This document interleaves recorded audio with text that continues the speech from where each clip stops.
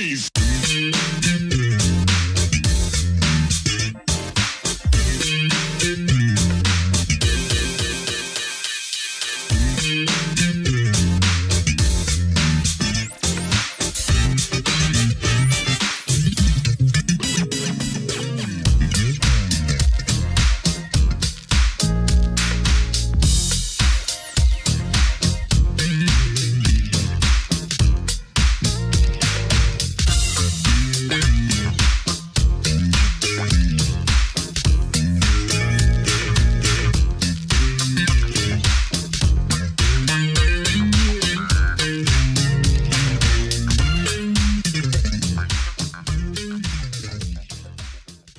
Hello and welcome to another edition of Truth and Rhythm. Brought to you by funkinstuff.net, this is the interview show that gets deep in the pocket with contemporary music's foremost masters of the groove. I am your host, Scott Dr. GX Goldfine, musicologist, creative arts journalist, and multimedia pro. Whether you're watching the video version of this show or the audio-only podcast version, I thank you so much for your continued interest and support in this show. If you enjoy this programming, there are several ways to help support Truth and Rhythm, as well as contribute to further enhancements and expansion, plus get some sweet perks and rewards in the process. First, subscribe to the Funk and Stuff channel on YouTube, which is where Truth and Rhythm lives, and be an advocate by spreading the word among fellow funk, jazz, and R&B music lovers. Second, join Truth and Rhythm's new membership program through Patreon, which features 3 tiers for truth believers, truth seekers, and truth crusaders. You can also submit a direct donation to the cause anytime at funkinstuff.net. At that site, which is loaded with awesome content, you can also purchase the book Everything's on the One, The First Guide of Funk. Shop for official Truth and Rhythm and Funk and Stuff merchandise, and use the Amazon links for all of your online purchases, which allocates a percentage to this show. Sponsorship opportunities are available as well. Contact me directly at scottg@funkinstuff.net. For those of you who go the extra step in supporting the show, you have my heartfelt gratitude for allowing us to continue to shine the light on those special artists whose quest is to find truth in rhythm. I'm honored to welcome to the Truth and Rhythm Mothership, Robin Russell, drummer and composer for the seminal Detroit-based soul funk collective consisting of the Nite-Liters and New Birth. He played with both beloved acts, as the former became the instrumental foundation for the latter's vocalists, and they combined to release more than a dozen classic albums during the 1970s. 9 of them entered the R&B Top 40, and from those albums, the group charted 10 Top 30 R&B singles. Those hits included It's Impossible, KG, I Can Stand It, It's Been a Long Time, Wildflower, and Dream Merchant. At the same time, the ensemble became famous for its powerful live performances. Robin, thank you for joining me. How are you? I'm good, and you? I'm well, thank you. So glad to have you on the show. Where are you coming to us from? I'm in Los Angeles right now. Not a bad place to be this time of year, I would say. Oh, it's beautiful. Today is 80 degrees. It's like summer. Wow. Where are you from originally? I'm from Los Angeles. I'm a native. Oh, well, you're talking to a fellow native too, although now I'm on the East Coast. But you can't see me at the moment, but I'm representing with my Lakers hat. So, right. Yeah. Well, hey, been excited to get you on the show.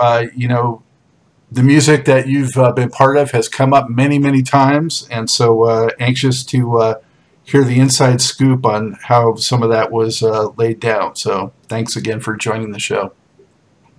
Okay, my pleasure, my honor. So from Los Angeles, Robin, what led you to a life in music, and why the drums specifically? Well, the music, actually I grew up, you know, in my household. My parents, neither one played an instrument, but they loved music. So when I was in elementary school, I mean, I would come home from school, my mother would be listening to Cannonball Adderley or Jimmy Smith, uh, Miles Davis. So I grew up in a musical atmosphere. Uh, and once I entered junior high school, my parents both, they loved the saxophone. So they said, would you like to take up sax? And I did. I started playing the tenor sax. And I played it through junior high, through high school. I played in the school band and orchestra. But in my senior year of high school, drums just sort of overwhelmed me. And one reason, when I was playing the horn, when we were in the school band and orchestra, I was okay.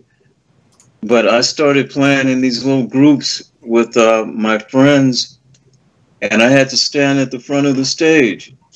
And I was really kind of shy, and I never really liked that, And one day at rehearsal, some friends of mine, I just sat down behind the drums, and the coordination between my four limbs was there. I could just play a simple beat, nothing fancy, but all four limbs were in sync. And, this light went off in my head, and it said, if you play this instrument, you won't have to stand at the front of the stage. So that's what did it. And I came home and I told my father, it's like, Pop, I want to play drums. I want to play drums. And he said, well, I bought you your saxophone. If you really want to play drums, get you a part-time job and buy you some drums. So I was in my senior high school year, and I got this part-time job working at the big library downtown. And I had my first set of drums before I graduated high school. And from there, I just would practice and practice and practice. And, one thing led to another. But that's how it all began. I'm a converted tenor saxophonist. Oh, that's interesting. I haven't heard too many stories about switching from the saxophone to the drums. Yeah, it was a smooth transition, and I just felt so relieved because I didn't have to stand at the front of that stage anymore. That was a big plus. Although you had a lot more gear to have to worry about lugging around.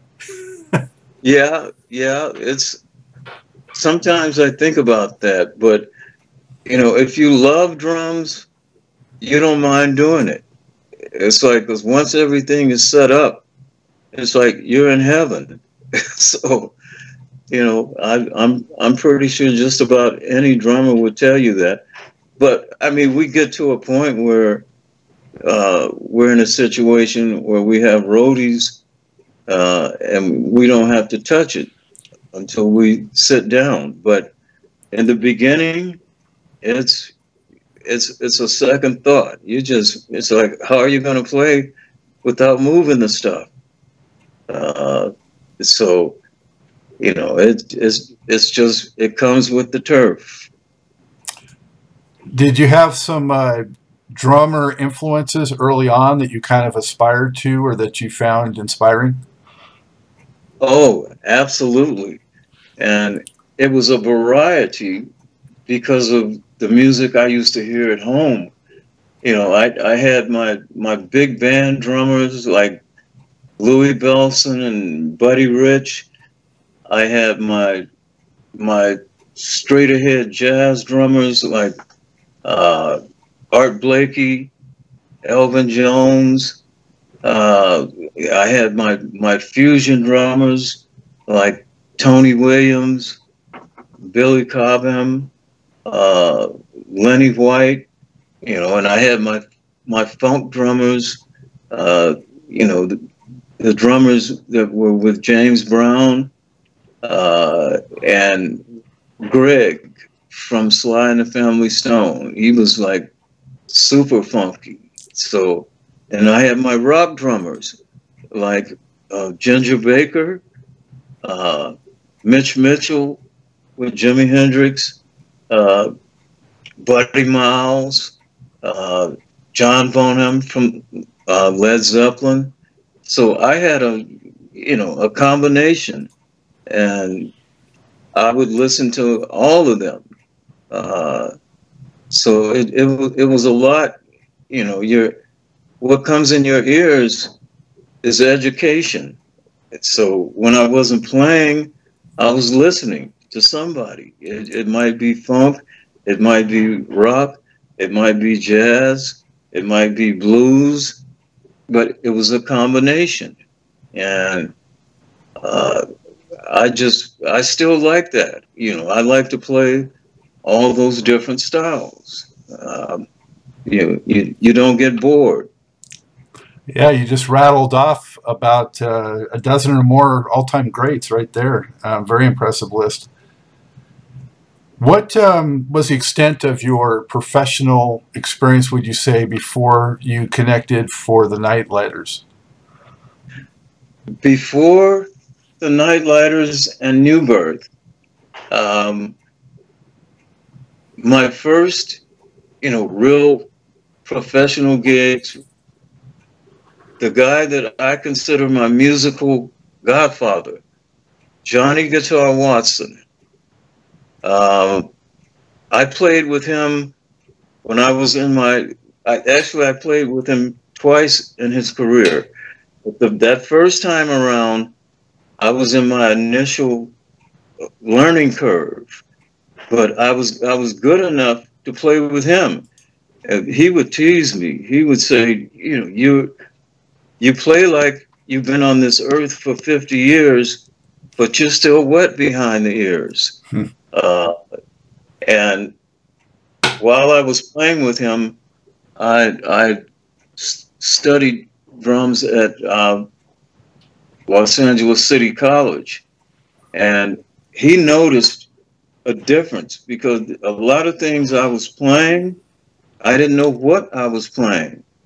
But once I went to LACC and got tuned into the rudiments and all, and it just got better and better. And even in school, I had chops. At the end of each week, we would have a test. This week it might be paradiddles or whatever. I would actually get standing ovations from the class. You had to take your test in front of the class. So from Johnny Guitar Watson, I met Little Richard. And it was actually on one of the gigs with Mr. Watson.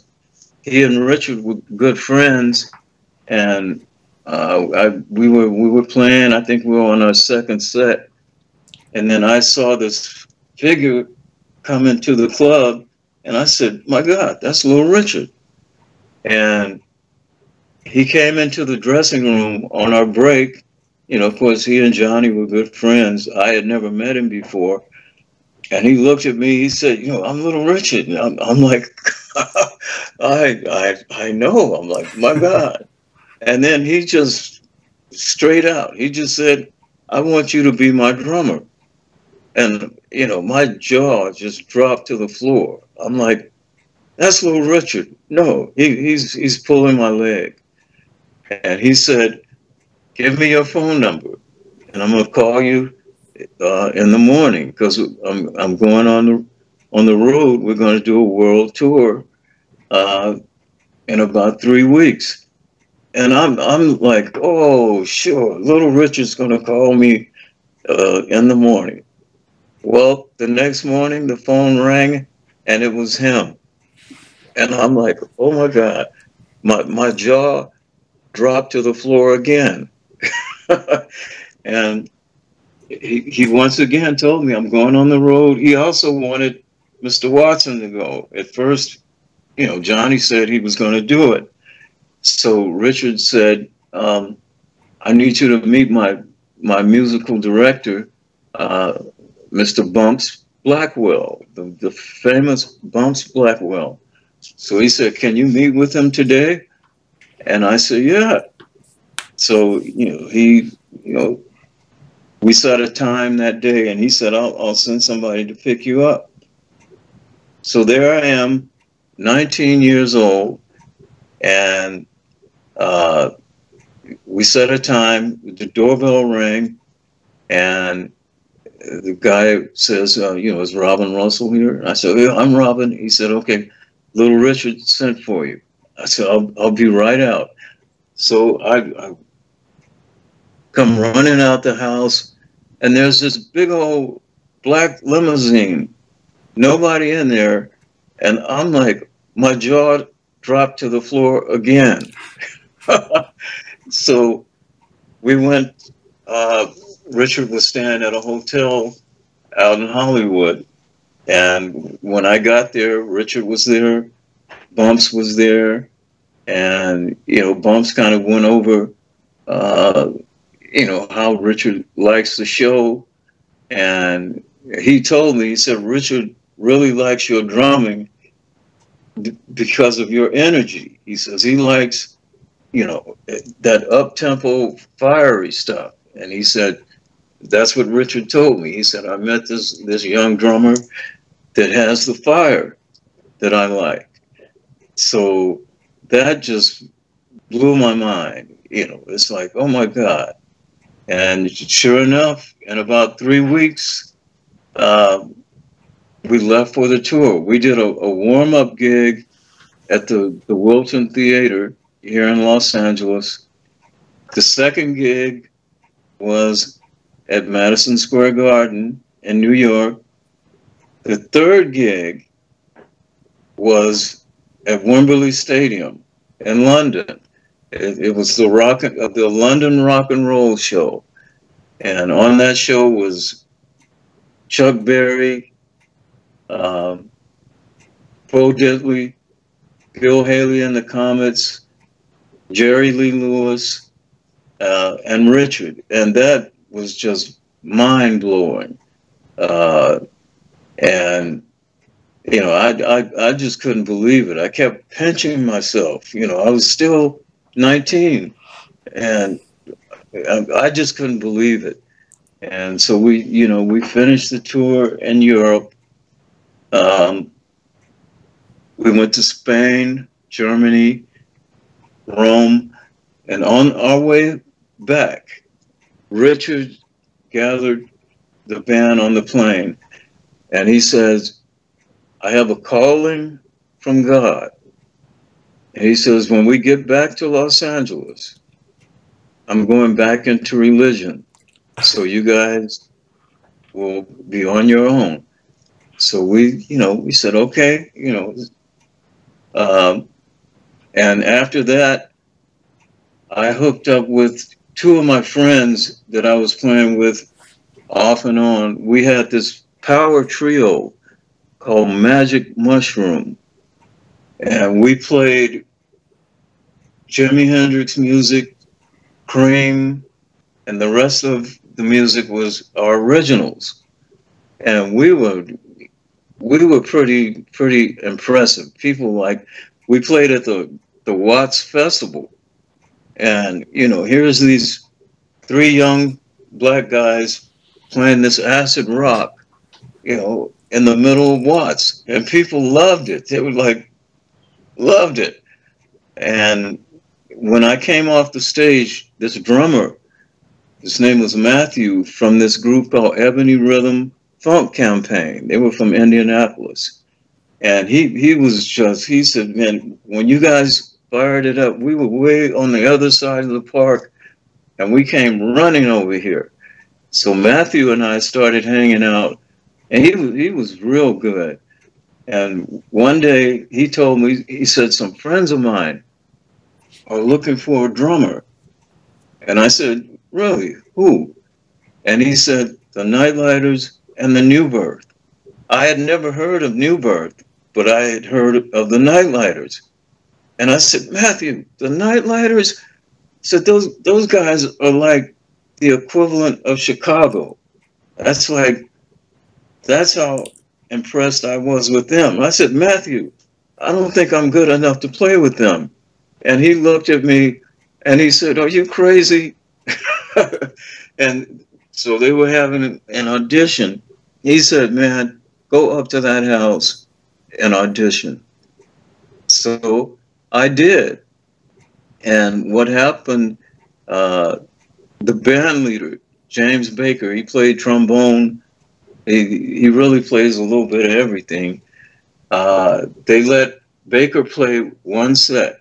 And they said, he's going to play it, and then we want you to play it.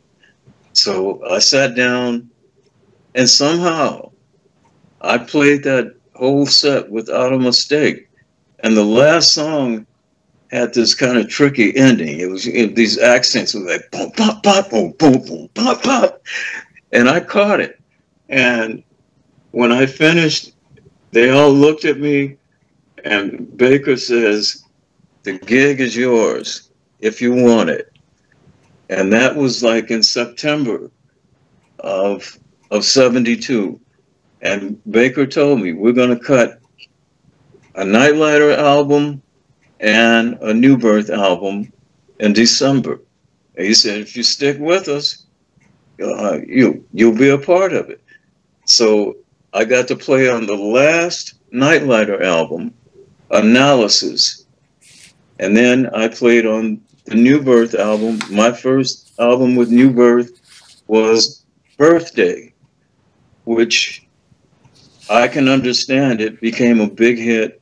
And from there, everything just went straight up, because when I started with them, we worked our way back east to do those recordings. We were working nightclubs. And after I Can Understand It, hit the charts, then we were doing concerts. We were opening up, for major acts. And the next album, It's Been Such a Long Time, also was a hit. The title track, Been Such a Long Time, big hit. And before we knew it, we were not the opening act, we were the headliners. And it just went from better to better to better to better. And during that period, and even during the period with Little Richard, it's like so many of my dreams came true. I used to dream of, first of all, playing big concerts. When I was back home, that's when I was playing with Mr. Watson, and even before, I would sit in my garage, and I could see myself playing at big arenas. I would just close my eyes and imagine. As part of my practice regimen, I would put on a record and put on some headphones and play along with it. And I would imagine, I would just close my eyes and I could see myself playing in big auditoriums. I couldn't tell you which one it was, but I could see myself in these big auditoriums. So that dream came true. I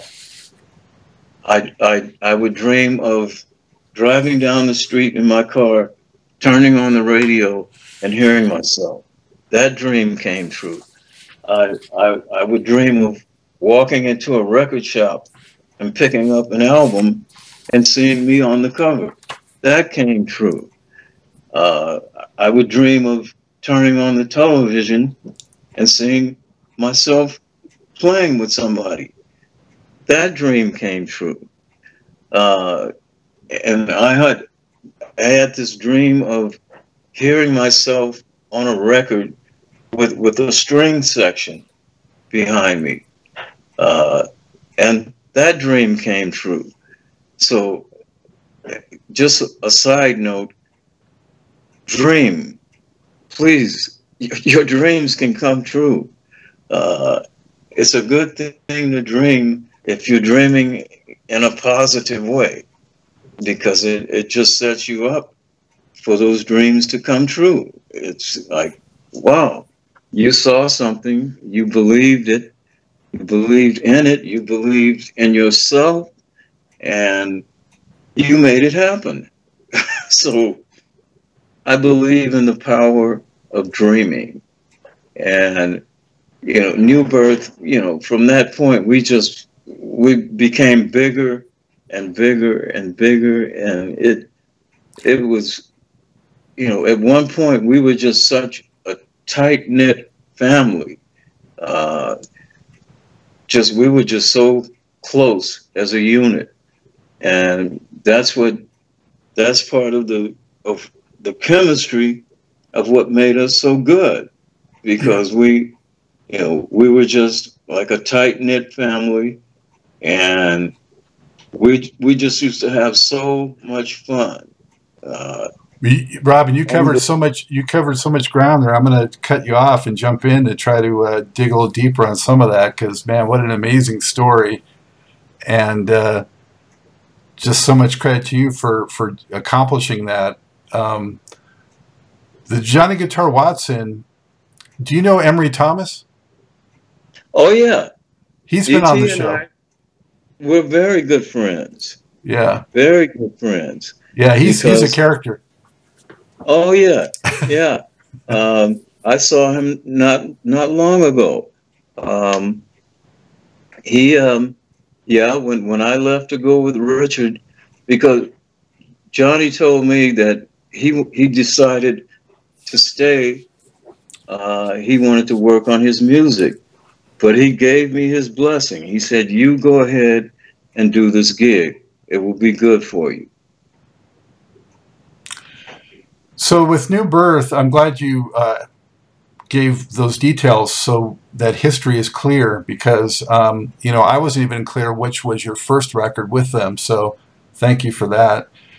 Okay. But just so that viewers and listeners know a little bit more of the history of the Nite-Liters and New Birth, because I don't think that they get enough exposure today, and the Nite-Liters was just a crackerjack, big band kind of soul review group that, I tell people is kind of like the way the JBs were, the way early Kool and the Gang was, but really powerful, great horns. And then the vocalists came in on the New Birth side, right? So at one point it was like 17 people in the group? Yes. That was before I joined the group. There were 17, because it was the Nite-Liters, New Birth, Love, Peace, and Happiness, and the Mint Juleps, I believe. But by the time I got with them, it was just the Nite-Liters and the New Birth, and it was 12 people. 12, yeah. And what were some of the talents or personalities like in that group when you got there? Who impressed you and why? We actually all were equal. It's everybody had their own way of expressing themselves. We would just come up with the funniest things, but one that was really he could be a stand-up comedian, Alan Fry, who was the vocalist. He was the one with the high falsetto voice. He was the funniest person. Oh God, he would just have us cracking up. He had these voices, these imaginary characters that he came up with, and it was so funny. He would just have us on the floor cramping. you know, his characters. He could easily have been a comedian. I could see him on Saturday Night Live or something. Yeah, uh, he was a character. But you know, everybody had their own way of um, expressing themselves, and you know, we just used to keep each other going. Uh, so it was, you know, a lot of fun, a lot of fun. Well, when you came in, they started doing more originals. You know, they had done so many cover tunes. And so, what was the creative process of the group like? I mean, how did you come up with compositions, and how did you, what was it like in the studio? Well, actually, some of the tunes we came up with on the spot, right in the studio. Um, there were other songs where one individual had come up with this riff or these lyrics, um, and then they would bring it to the group, and everybody would, you know, add in their parts. Sometimes whoever came up with their song, they may have had an idea. Okay, I want you to play this. I hear this. I hear that. And others, a song might be brought, just a part of the song, you know, the main part of the song, and we would add what we felt. It's like, this is what I hear. This is what I feel. And there were some of the tunes that, some of them they had the ideas before we got in the studio, but we had never really played the tune. And there are others that we had played, you know, out on the road. And one example, I Can Understand It. That song, we had been playing out on the road. So when we recorded it, it was so tight. You know, I can't remember exactly, but I wouldn't be surprised if it was the first take, because we knew it like in and out, and we had played it many times, and it was, you know, it was just tight from the beginning. But you know, in the studio, you never know what you're playing, what impact it might have on other musicians, other vocalists, other groups. So when you're in there recording, I mean, you give it your best. You feel it, you know, what you're feeling. And, you know, it's the reward, you know, when you come up with something and then the album comes out and the song becomes a hit. And it's like, wow, you know, you know, when we recorded this, you know, you always hope that your song will become a hit, but sometimes it can be a song that you didn't think was going to be a hit. It might be, oh, we need another tune to fill up this album. We'll just come up with something, and the next thing you know, that song becomes a hit. So, you know, it's just, I just think it's a well-rounded process. The group, Robin, was on such fire in that 72, 74 area when you came in, and Analysis, I mean, is an all-time funk classic album. I'm not sure how well it did upon its release, but I think in hindsight at least, I mean, it's well revered. And you had some key compositions on there, Serenade for a Jive Turkey and Dramology. What do you remember about making that record in particular? And it's also got some pretty cool artwork too. Yeah, you know, Serenade for Jive Turkey. Jive Turkey is my my name that the group gave me. It's a whole nother story. So I came up with that composition. Actually, the drum beat.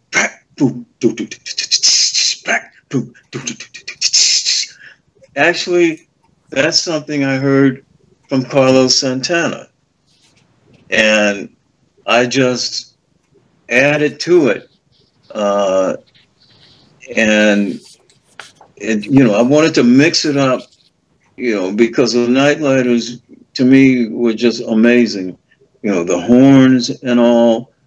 So I wanted to, put that kind of Afro-Latin beat, and then I said, let's mix some jazz in there with it, and some, some nice breaks and accents, and it turned out to be real good. I'm very happy with that song, very happy. And Drumology was actually the idea of our producer at that time. He was our manager producer, Harvey Fuqua. He wanted to hear a tune that featured myself with the bass under me, Leroy Taylor. So that was the goal. So he just said, you guys go in there and rip it up. And that's what we did. And that album, being the last Nite-Liter album, it had a little different twist than the earlier Nite-Liter albums. There was just, the sound was just different. I guess, it's a new drummer, so it's going to sound different. But it was good. Some of those tracks on there are really, it's like, it's classic Nite-Liters. And that was my first professional recording session. Analysis, the Nite-Liters album, and Birthday by New Birth. Wow, that's quite an auspicious start to studio work, I would say. Yeah. Why do you think that was the last record under the Nite-Liters name? Well, we were signed with RCA at that time.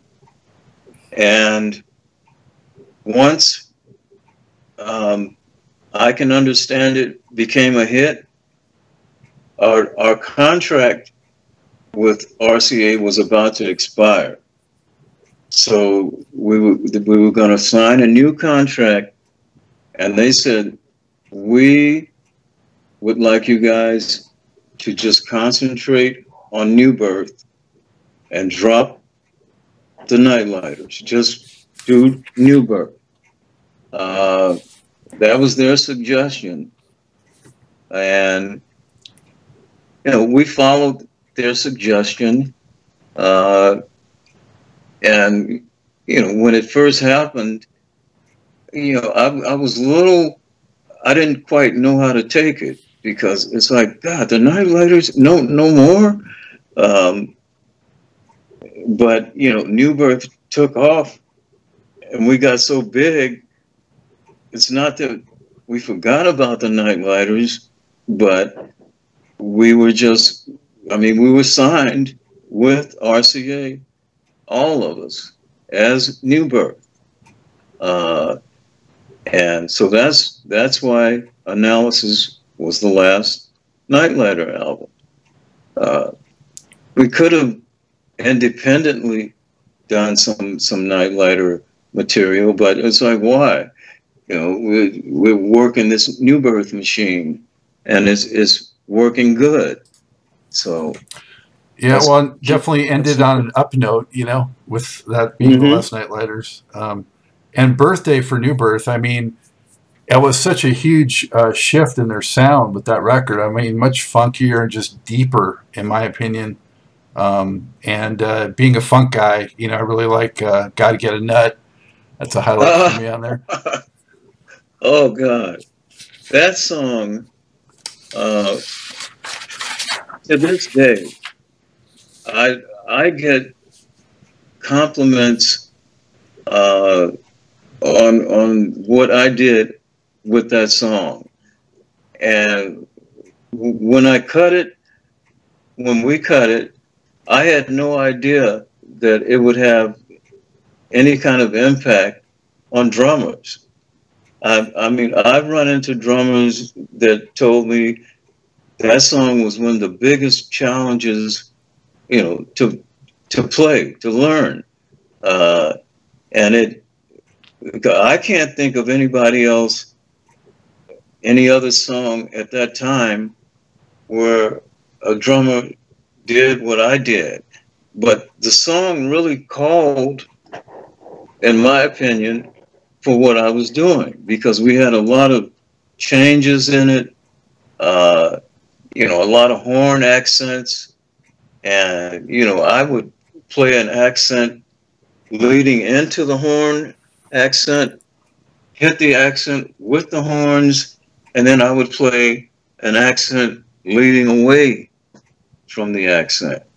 And the song was just, it was made just, it was, I don't know, it was just made for a variety. The door was open. And still to this day, I mean, some of the greatest drummers in the world talk about that song. And it's like, I had no idea. I just did my thing. Wow, and that album actually went to #1 on the R&B chart. Okay, yeah. It was really a good album, really. And it like broke the ice. From there, things just skyrocketed. And it was so good and such a blessing to experience that. And I'm proud to have been a part of that. What a blessing. Who were some of the acts you went out on tour with once that took off like that? Some of the acts we were with, Parliament Funkadelic, before they became real big, they actually used to open up for us. And they were some of my best friends. The original Funkadelic drummer, Tiki Forward, he and I were so close. We were the best of friends. Another group who are good friends, the Ohio Players. Diamond, the drummer with the Ohio Players. Her and I were just like Tiki, the best of friends. And we still are. Some of the other groups we toured with, Bootsy Collins, Rolls Royce,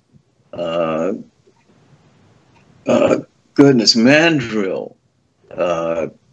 But I remember one of the toughest gigs we did. It was Rolls Royce, Bootsy Collins, and New Birth. And we were the top billing. Rolls Royce opened, and Bootsy came on.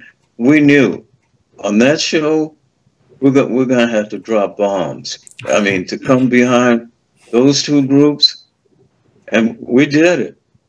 We did it. We tore the audience up, because they were all warmed up coming behind those two groups. But some of the groups that we used to open up for were like Gladys Knight, Gladys and the Pips, the Four Tops. I can't think of too many more, but there were many more, but the memory banks are kind of going. But yeah, I mean, we traveled and toured with some of the top R&B groups around. Kool and the Gang. If the longer I think, the more will come up. Yeah. We named some of the seminal ones for sure. Who was there any one of them? I mean, you mentioned how you had to really bring it coming behind Rose Royce and Bootsy. But was there anyone else that just really stood out to you that they just lit the stage on fire? Well,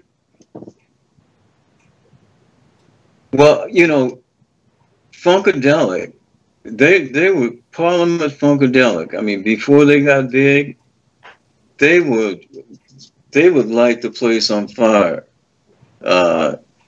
And to have to come behind them, you had to have a bigger torch, because when they got through with an audience, they were it's like, boy, they worked them over real good. But we loved being on the shows with them, because it would make us play better. So you had to, otherwise you might lose your audience. So we would just turn the heat up, and it was no jealousy or none of that. We were friends. We were friends. It's like, you go out there and tear it up, and we're gonna go out there and tear it up. So it was real good. There's much more to this great Truth and Rhythm interview. Just continue on to the next part of the episode. Also, be sure to subscribe to this channel. If you've already done so, please share it with friends. And become a member by joining Truth and Rhythm on Patreon, or consider donating at funkinstuff.net. Thank you very much.